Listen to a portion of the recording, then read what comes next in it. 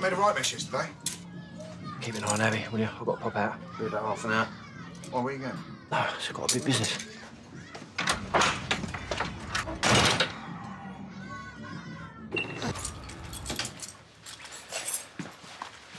Morning, Phil. What are you doing here? Get out. I think so.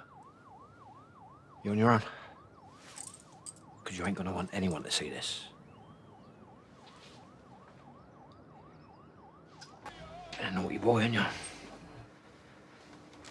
Fraud, robbery, assault.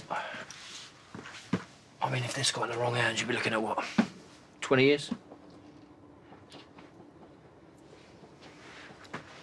What do you want? What do you want, Max? Money? Not on the Vic. If it gets signed back to Mick Carter, all disappears.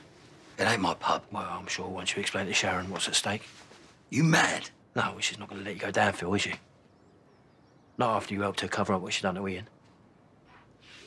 I wouldn't mess with me at the moment, Phil. I'm desperate and I ain't got nothing to lose. What about your brother? Hey?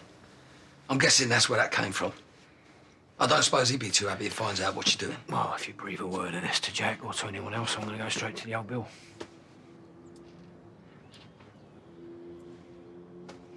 Simple,